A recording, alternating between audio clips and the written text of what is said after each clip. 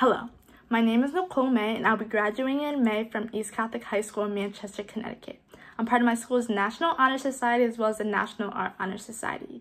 Throughout my years of high school, I've been involved in many extracurricular activities. They include playing basketball and volleyball, dancing, being part of my school's Student of Color Union, as well as the Multicultural Club. I have also participated in the YWLC Summer Institute in Hartford, and I've completed many hours of community service. I have also helped run my family's business.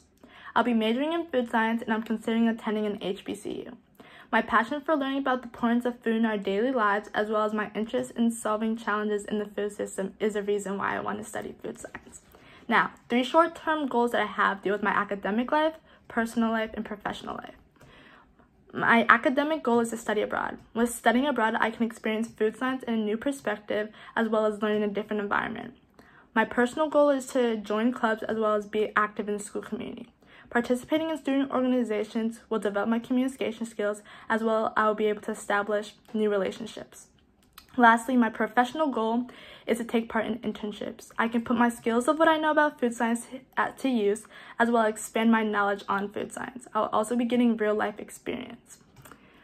How this scholarship will help me reach my goal is I can focus more on my career instead of thinking about how I'm going to repay my loans.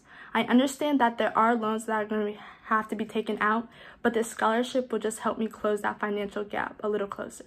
Thank you for this opportunity and your time. Have a nice day.